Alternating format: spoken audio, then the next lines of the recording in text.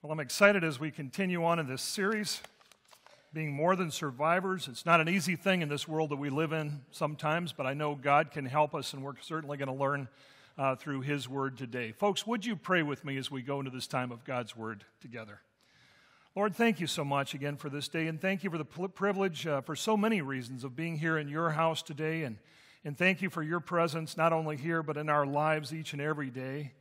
But help us to learn from Paul today. So many times we just get it kind of down with how this world is going and how things are happening around us. But help us, Lord God, not to take the world's approach, but help us to take Paul's approach, to find common ground, to talk to people about you and about our faith, and to just be positive in a world that so wants to be negative all the time. Lord, thank you for this opportunity we have to learn more about that. We pray your blessings on it. In Jesus' name, amen. Folks, there's an old saying that I used to hear when I was a kid, and I'll bet you anything you can finish this old saying. If I start it, you can finish it, okay? So here's what my mom, still the voice in my head, used to tell me. She used to say, Ram, if you can't say anything nice, you guys have heard that before, haven't you? Isn't that something? And there's my mom, and it usually was me out of 5 kids that she was saying that to. But she's been gone for many years, but she is still the voice in my head. And I believe this homey proverb that she used to use that we just said together, I believe it points to a biblical truth about thriving spiritually in a world that's all too quick to put people down and to be negative. Folks, I want to tell you this as I begin today. If we're going to be more than survivors in a world that desperately needs to hear a word about a living God who loves them, then we're going to have to find a way to do that in the midst of a culture that's not always positive.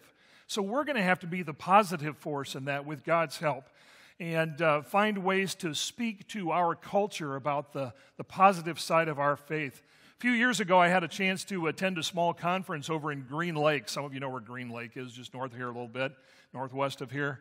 But there was a gentleman that was in town that I had been a follower of for years, and his name is Len Sweet. And Len Sweet is a pastor, he's a professor, a seminary professor, and so forth.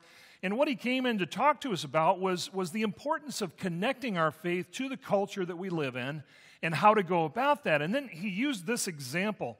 And he said this. He said, you know, what if I were a missionary to China? And this was years and years ago before there was too many missionaries to China. But he said, what if I was a missionary to China? And he said, I went there, and my goal was to share the love of God with these people. And he said, I had a contact there, a major contact. And so when I arrived in China, I met with that contact. And the conversation went something like this.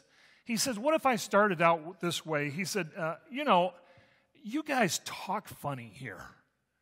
You guys talk funny. Or your food stinks.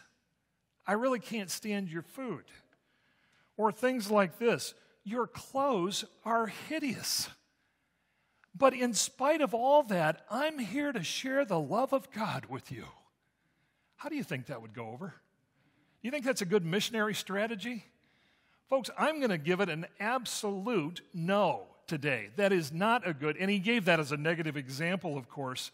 But all too often, that's exactly how we approach people. We want to share, man, God has done some good things in my life. I'd like to share it with you. But we begin to approach it in a negative way. I think instead of doing that, we need to take our cues from the Apostle Paul, who's going to be our Bible teacher for today. And we read about him going to the city of Athens, Greece. There was no more pagan place in his day that was not Christian or not of God than this place called Athens.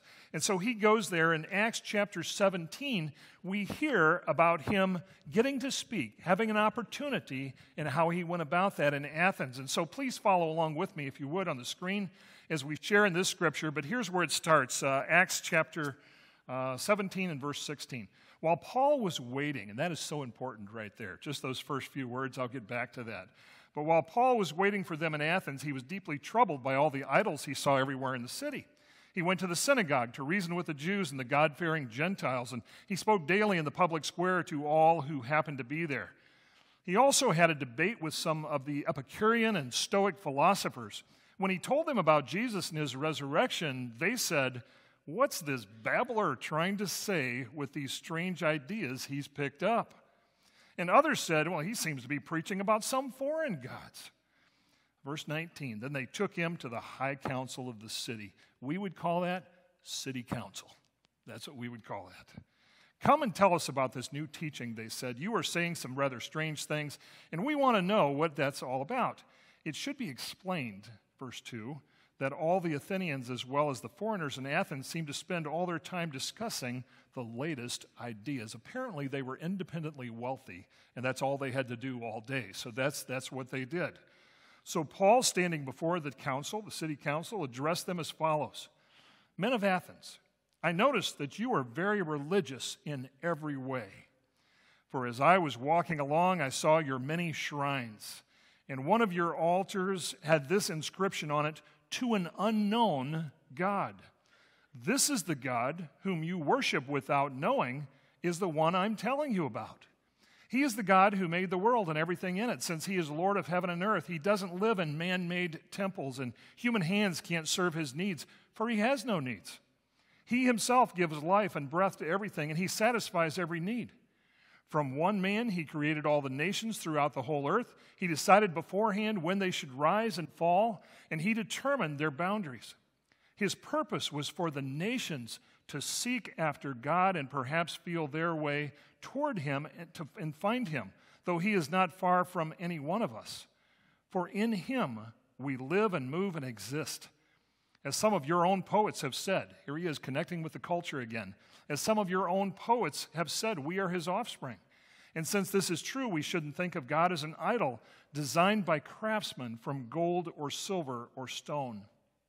God overlooked people's ignorance about these things in earlier times, but now he commands everyone everywhere to repent of their sins and turn to him.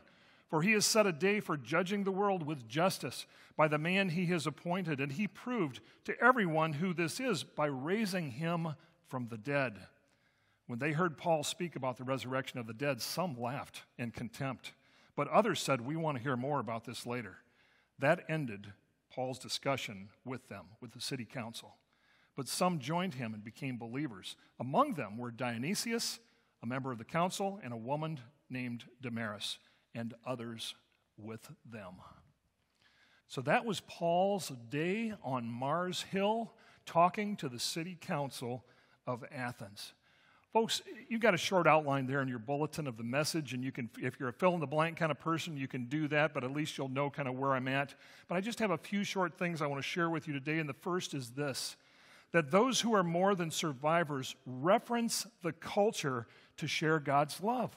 We have to find some common ground to speak to our culture in positive ways about the faith that we claim.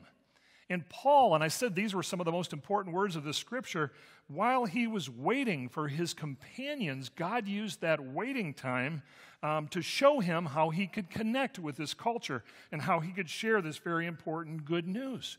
He didn't start out negative so as to put them down. Too many were probably doing that, trying to get their point across already. Instead, he chose a positive way. He wanted to break down some walls and begin to build bridges to this Athenian culture. And that's exactly what Paul did. And Paul would recommend to us this very positive way of connecting with people too. Again, some of the most important words of this scripture were those first words that said this, while Paul was waiting in Athens. How many of you have ever complained that you had to wait somewhere? Anybody here?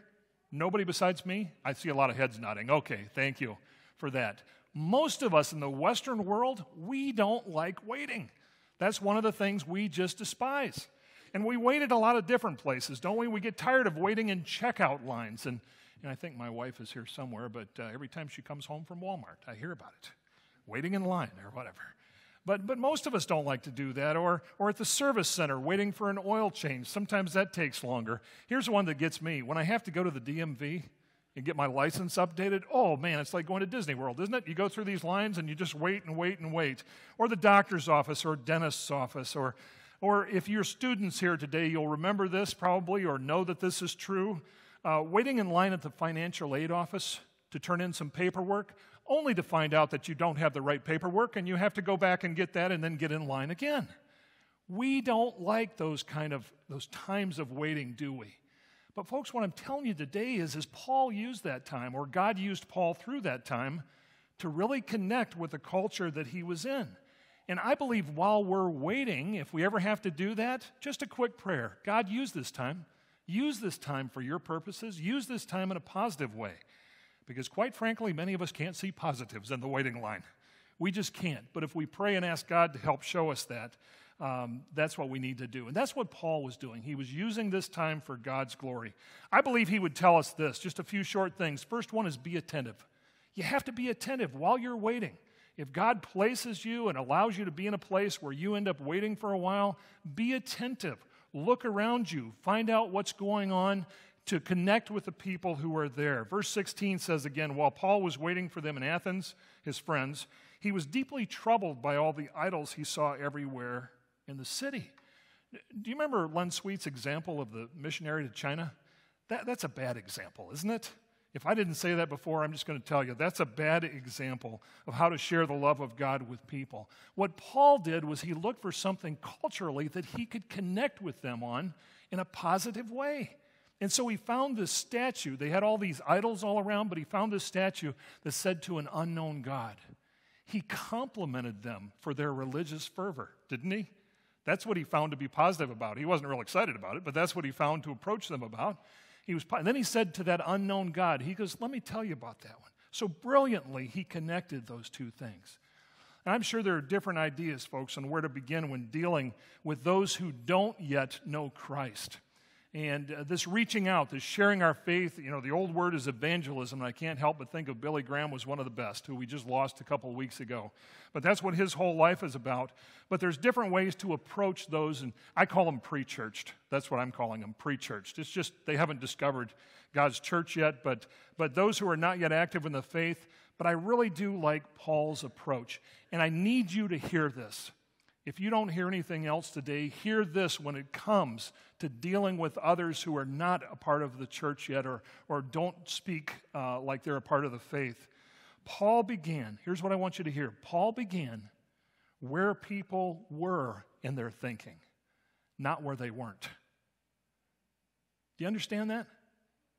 This is so important because we so often expect people, well, why aren't you where I'm at? Why don't you think like I do? Why aren't you, up on things like I am and in the church? And so, and it frustrates us. But here's what Paul, he began where they were in their thinking, not where they were not where they weren't. And we just have to remember that. God can use us if we're willing to start right where we're at. Paul did that in Athens. Need I remind you? He had quite an audience there, didn't he? And Athens, folks, was not a one-horse town. Can I say it that way? Athens, even in Paul's day, was a huge city. And he had the privilege of speaking before what? The city council. There was not many more important places in that, more important places in that community than there to speak. And Paul got that privilege because he paid attention, didn't he? He paid attention. He was attentive, and he connected with the culture there. And so be attentive. The second thing Paul would tell us is this. He would automatically be positive. Quit being negative. That's the way the world is. They're negative about everything. Be positive.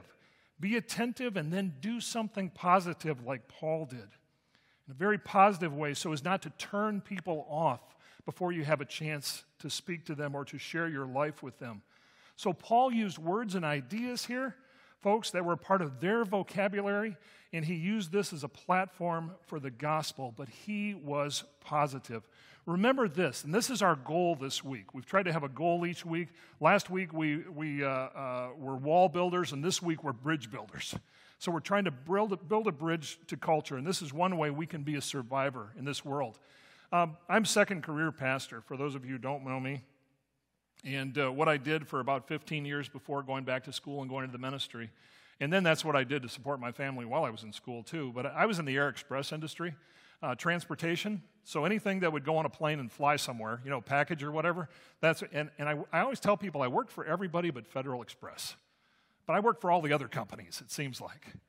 But that's what provided for my family the first decade that we were married and into my schooling and so forth. And One time I was at an office in Oshkosh, and I was managing that office for the company I was working for, and so I got in on the hiring and firing of and personnel work of that particular office, and we needed to hire a sales rep.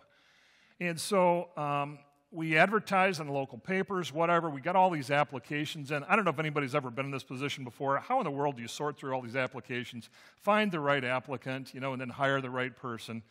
And we did eventually, I'll tell you that right now. We got a good sales rep out of that. But how in the world was I going to do this so that I could really communicate with these people who would come in? Because they were people of all different ages and backgrounds and so forth. And I finally made two piles on my desk. There was a BB pile, BB, and then there was an AB pile, AB. Oh, you've already got it up there. I was going to tell you what that meant, but now you know. And some of you are looking at me like I'm half nuts. What are you talking about? Well, the picture doesn't really do it justice, but here's the deal. I put it into their birth dates. Were they born before the Beatles arrived, and hit the Ed Sullivan Show here, or were they born after that? Because I knew that if they were born before or after at that time in the late 70s, I would have to talk to them differently. They would speak a different language. It was two different generations that I was going to have to talk to at least. And so it may seem silly, but that was my point. I was trying to find common ground and find a way where I could connect to these folks. And the good news is I eventually did, and we hired a good sales rep and so forth. But folks, Paul could have taken a different approach here. He could have taken a totally different approach. He could have got upset and went, these people just don't understand anything. And he could have been a bit haughty and so forth. He could have said, like I so often hear people say if people don't agree with them, to heck with these people. They don't see it my way, and I don't need them anyway. And that's their attitude. But that's not the attitude Paul took, did he? He took a very positive attitude, looking for common ground. And I believe that we shouldn't take that attitude either. We should do the same as Paul. So when we have an opportunity to wait in life, let's begin to observe the world around us. Let's begin to observe the language and the ways of those who do not think like we do, maybe, or do not understand what we're trying to share with them. But let's also be positive. Let's be positive in our approach so as not to turn them off, but to be able to have the conversation. Boy, if there's anything needed in this world today, it's to have a conversation, isn't it? Without people being upset and without people going at each other's throats before they talk. And this is what Paul was modeling to us. And finally, he would tell us this: be bold. Be bold. Remember the last couple of weeks I've been talking about, what we do to be survivors, but don't think there's not going to be opposition. When you begin to do things God's way, you're going to have some worldly opposition to that. And the same is true even for bridge builders. But folks, I want to encourage you today, as Paul discovered, some will come to believe just because you've shared your life with them. Others will come to believe. Some will come to know eternal salvation because we've not been afraid of the R word, religion, or the J word, Jesus, or the G word, God. Paul wasn't afraid of those words. He was willing to talk to anybody about his faith at any time. So I spoke briefly last week about the opposition, and folks, I'm here to tell you that Paul had the opposition too. We didn't read that whole section and what Paul experienced there in Athens, but verse 18, the teachers of Athens basically called Paul ignorant. He was one of the most educated men in the known world at that time. We know that now. They didn't know that, but because of what he was saying and they didn't understand it, they just thought he was stupid. And so they pretty much told him that. And then verse 32, others made fun of Paul. They were about ready to throw him out, I think, bodily. And so he had this opposition. But we can't be afraid of others' words. Folks, we can't be afraid of others' words who just don't understand yet what the gospel is all about. We have the good news. We just need to find that common ground so that we can have the conversation and share that with folks. We need to have the attitude like Paul that goes something like this. With God's help, I'm going to find a way to reach those people because I know God loves them too. And we want them to be with us, with God forever. And there's one way that happens. Folks, Paul was more than a survivor when it came to influencing others for Jesus. He learned to build bridges and find common ground, something to be applauded. And we need to do the same. I don't know how many of you walked in here today. Some of you who are here for the baptism, you walked in, your eyes are on the kids, that's what the day is all about. But those of you who are maybe regular attenders, did you notice anything different in the front of the sanctuary today? Some of you didn't, because I'm over here and it's over there. But there's a coat tree over there on the other side of the lectern. Anybody notice that? What in the world is that there for? Did Jason forget to put that away? Maybe that's what it was, you know? No, in fact, it's there on purpose, and it has some T-shirts hanging on it. And I've got to tell you a quick story, and then I'm done. Several years ago now, I read a one-page editorial in a Christian pastor's magazine, and the editorial was entitled this. It was The Evangelistic Power of a Fender T-shirt. If I say Fender, I'm a guitar player, so I know what a Fender is. Anybody else know what a Fender is? It's a type of guitar, right? There's Gibsons, there's Fenders, there's two majors in the United States. But the evangelistic power of a Fender T-shirt. And when I read this article, I was a youth pastor down in Janesville. I was down there for 3 years, and I read this article toward the end of my time there. But in the 80s, when we were there, I got caught up in something that all youth pastors did. You were supposed to get your youth to wear Christian T-shirts. Christian T-shirts were the big thing. And we even sold Christian T-shirts for fundraisers and so forth. And I thought, this is a great way to get their faith shared with their friends, thinking they might wear them to school or something. What I soon found out was this. Those Christian T-shirts, the only people that would wear them were Christians, and the only place they would wear them was church. That was it. Didn't do much good for sharing the faith, did it? And then I read this article that talked about finding common ground. And it was a youth pastor who wrote this article, and he said, I've tried these other things, these other shirts and so forth, but he said, I have more conversations with people about Christ because I'm a guitar player and I'm wearing a Fender T-shirt than I ever would wearing one of those other shirts. And I thought to myself, that is a wonderful way to have common ground. And this is what I've found over the years. All I'm telling you is find that common ground. Who is that person in your life who does not yet know Christ, who needs to? They need to have something positive going in their lives. They need to learn to be more than survivors too, and we can help with that. We have the way to do that, and God's Word teaches us. But I'm telling you, and Jane hates it when I say this, but my collection of T-shirts keeps growing. But I've got guitar T-shirts because that's one of my interests. I also have fly fishing T-shirts because that's another one of my interests. But I have more conversations with people because I wear those T-shirts than I ever did wearing those Christian T-shirts. So folks, use the culture you're in. Find some common ground to have this conversation with others who need to come to know Christ. In that way, we will be more than survivors, and we will be bridge builders, just like Paul. Would you pray with me? Gracious God, thank you so much for this day, and thank you for Paul and for his word to us today, and thank you just for this positive word that he tells us to be attentive and Lord God, just to be aware of what's going on around us, to find that common ground, and then to be bold. And Lord, we need all these things if we're to be more than survivors, if we're to live this faith like you've asked us to live it. We want to be your followers. We also want to be your church here at Trinity. So give us the strength, give us your wisdom to do exactly what Paul is modeling today. Help us not to get so upset at the world around us because they don't see things the way they do or do things the way we think they should. Just help us to find that common ground. As we're waiting, Lord God, help us to ask you for opportunities to share our faith too. Thank you for this day and for this message. We pray all this in Jesus' name. Amen.